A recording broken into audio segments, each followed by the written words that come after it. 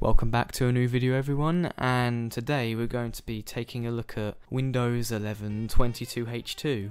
Windows 11 22H2 isn't yet released, but it is available in the release preview channel, which is how I got it. Upon looking at the desktop of Windows 11 22H2, the first thing that occurred to me is the new texture on the taskbar. There's like it has more of a surface, while the older one just didn't have it. There wasn't this nice line going across the taskbar, and the focus icon, well, do not disturb, has changed. It used to be a moon, like a crescent, but now it's a bell with Z's on it. And another thing that's changed is the pop-up animation on here. If you click on here, it pops up from the bottom instead of the side, and notifications have changed as well. Instead of selecting clear all would clear off everything here, but there's now a little notification center, like is now a separate part, which is quite nice.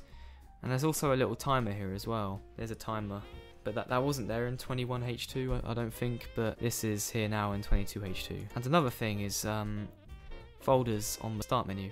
You can drag and drop icons on top of each other, and it makes a folder. Say I want to put Office applications in here, it is a folder, and you can add a name, and I'll call it Office, because it has Office apps in it. I quite like that actually, that's a very good new feature. And another brilliant feature that's made its way, well, actually let me rephrase that. Do you remember when drag and drop was a feature in Windows? I sure do, but guess what, it's back.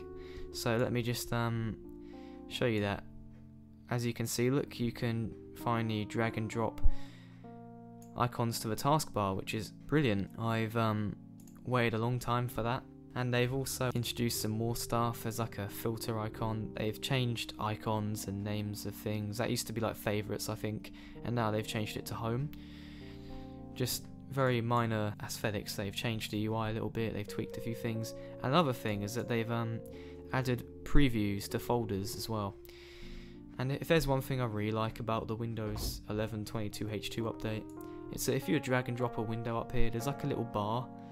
Let me redo that. There's a little bar up here, as you can see. That pops up, and if you drag and drop your window on here, you can drag the window across these previews, where you can snap a window. Say if I want to snap it here, the window will snap here, which I like. Sorry, that's just an older video of mine. But if you don't want to do that, you can just drag and drop it, and it will maximize like normal, which I really like. So yeah, that's very good. That's a good feature. I think that will increase productivity quite a bit, and yeah, that's pretty cool stuff. Another feature that's a big improvement in Windows 11 22H2 is the new dark task manager. So if you were to switch to dark mode, the task manager would also become dark, which I really like. This has already been done in Rectify 11, which I installed previously in one of my previous videos, but I honestly really do like how they've actually changed the layout, instead of having the same task manager for the past 8 or 9 years in Windows 11 and Windows 10. So yeah, because in Windows 11, Windows 10 even, they didn't change the task manager. They used the exact same version of task manager that they used in Windows 8. But I like how they finally changed that. I actually quite like this new interface. I mean, if you can't see what they are, if you're a beginner, you can just click this hamburger menu here just to see all the titles of these tabs, which I like. So yeah, that's Windows 11 22H2, which I really like, and they've finally actually, in my opinion, made Windows 11 somewhat worthy of upgrading. I mean, it's not that much different from Windows 10, but this is certainly a big improvement over 21H2, which was very unfinished. But anyway, that wraps up my review, well, not really a review, but my first look of Windows 11 22H2.